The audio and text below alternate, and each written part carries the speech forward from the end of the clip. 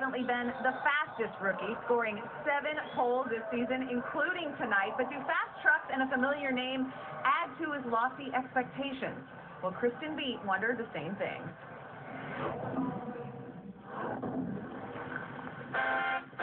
Kristen Beat here with NASCAR Camping World Truck Series driver Burton, and we're bringing NASCAR back home with the Grassroots team. So despite running your first full season of the NASCAR Camping World Truck Series, you still make time to get back to your Grassroots and run late models. Tell me a little bit about that. Well, starting in late model, it kind of helped me get to the truck series. My dad bought me a late model one Christmas. I fell in love with it. It was what I was brought up doing, and to get back in one is a lot of fun.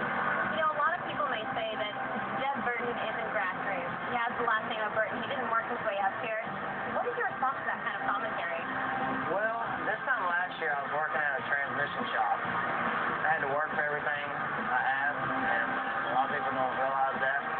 My dad, my mom have taught me you got to work hard for what you want.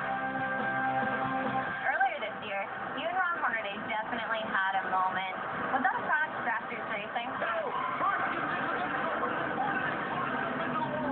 He got into me a little bit to restart before, and I meant to get into him, but I overran the corner a little bit and spun him out. I hated that. I'm not a dirty driver. I didn't want to wreck him, but to beat and bang it is a little bit of the Grassroots stuff. Do you feel like when you're racing out there in the truck series that you have something to prove to your fans out in South Boston?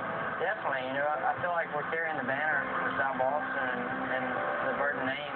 To do well means a lot for me and my family and my whole family. Burton is the first-time winner in the NASCAR Camping World Truck Series. I'm just a little old country boy from South Boston and living the dream, man.